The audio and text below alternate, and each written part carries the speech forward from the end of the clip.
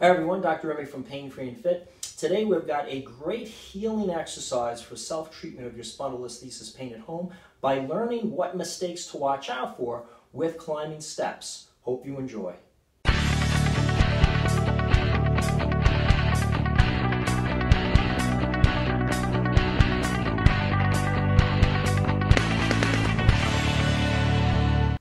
So many people with spondylolisthesis pain don't realize that in the course of a day, as they're climbing stairs, which many of us do, we're actually irritating our spondylolisthesis because of mechanical insult from improper body mechanics.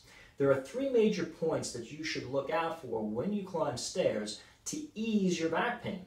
There is stress placed not only on the facet joints in the spondylolisthesis, but also the disc fibers, the sacroiliac joints, and the hip that can all aggravate spondylolisthesis pain. So keeping these three tips in mind will really help you decrease the mechanical stresses that aggravate your back pain. Number one, when we take a step forward to a stair, many of us with spondylolisthesis that have an anterior pelvis, meaning that the pubic bone is lower than the tailbone, when that occurs, that's an anterior tilt posture, it means our hip flexors are contributing too much to the hip motion of hip flexion, and they're not being stabilized enough by the glute max or buttock muscle, meaning that the hip or the leg bone in the hip socket is actually slightly moving forward as we bend to take a step. We have another video series on this particular exercise correction that you can go to on our channel, but for now, let's just say that if you feel the side of your leg up into your hip, there's going to be a bony knob. That's the greater trochanter. It's the side of your hip. It's about the size of a golf ball. If you take one finger and go to the front of that ball and one finger to the back of the ball, as you flex your leg to take a step, you'll notice that there's more pressure towards your front finger, indicating overactive hip flexor muscles and an anterior hip glide, and less pressure against your back finger, which is the buttock muscle. If that's the case, you need to emphasize tensing that leg bone in the socket backwards into your back finger by utilizing buttock contraction to ease the hip flexor muscle activity. And that can be done initially just by simply raising your heel as your toe stays down to create that proper motion and to practice that coordinated motion.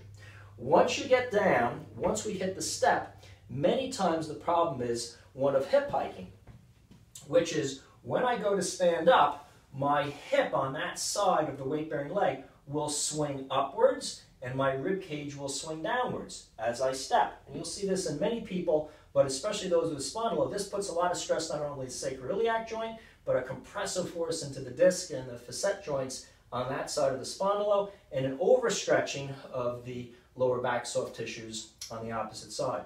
So once your foot is planted, and please make sure that your leg is straight ahead and not angled out to one side. You want to make sure you have good mechanics, keeping your knee and your foot straight ahead. You want to swing your lead hip down a bit and lift your lead ribs up so that you're creating a level rib cage and pelvis as you go to stand, avoiding the typical mistake of hip hiking and torso side lean. The last thing you want to keep in mind with stair stepping is to make sure you're using the glute and not the back muscle. Many people have weak glutes in spondylolisthesis, and as a result, the back muscles participate too much during the lift and the step. So to reduce that chance of that error, you need to keep the tail under a little bit more. Remember, that's a posterior pelvic tilt where the pubic bone moves up and the tail moves under, engaging the abdominals to pull the pubic bone up. That will ease the pressure on your back muscles, the erector spinae, and allow you to grab or clench the buttock much better than if you didn't hold the tail under. Now, if you've taken any of our other videos on spondylolisthesis, you know about a neutral spine position. And while there are many aspects to learning a neutral spine based on your posture and mechanics, and if you haven't yet checked out your posture and mechanics, you should go to either the Posture Size or the Pain Free and Fit website. We have a free body analysis to learn what your unique mechanics are, because you need to hold your RPI, reverse posture isometric, and all your muscle and posture corrections while doing any exercise for spondylolisthesis or any healing exercise. You know that if you tuck your tail under too far, there may be some pulling in your back and irritation, and if you raise your tailbone up, there may be some irritation. So you want to position your pelvic tilt halfway between those two extremes. That's a neutral spine position, speaking strictly from an anterior and posterior pelvic tilt. There are other aspects of neutral spine, but that's one big aspect of it. So once you get that tailbone set to that mid position, between too much tail up creates back pain, too much tail under may stretch your back. Once you get it into that position, you're going to maintain that, resisting the tendency for the tail to lift as you tighten the buttock on the standing leg and come up. So those are the three phases. Thinking about a backward slide with the hip bone as you step, making sure your foot and knee are straight ahead, not turned out to one side. And then right before the push-up, where you're going to lift your body, you're thinking lead hip down, lead rib up, so you're level, and then keeping that tail under tension to squeeze the buttock or to activate that buttock as you come straight up. Practicing that step after step is going to train new mechanics in your lower back. It's going to ease the pressure on sacroiliac and lumbar joints, lumbar discs, and many times help with your spondylolisthesis pain by activating weak muscles and inhibiting over tight muscles that are aggravating your lower back mechanics.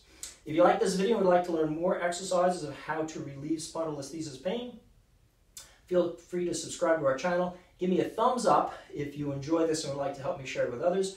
Remember, if you're looking for a unique program to build at home for yourself in terms of rehabbing your own spondylolisthesis mechanics, go to our painfreeandfit.com website. We have a free body analysis there, and once you take that analysis, you can then use the Fast Track Healing Exercise Program. The analysis is in there also, a more in-depth one, to target your unique mechanical issues. It'll teach you pain relief exercises, stretches, coordination exercises, strengthening exercises, nutrition, and even exercises to get you back to your favorite sports, all tailored for your unique body, posture, and mechanics.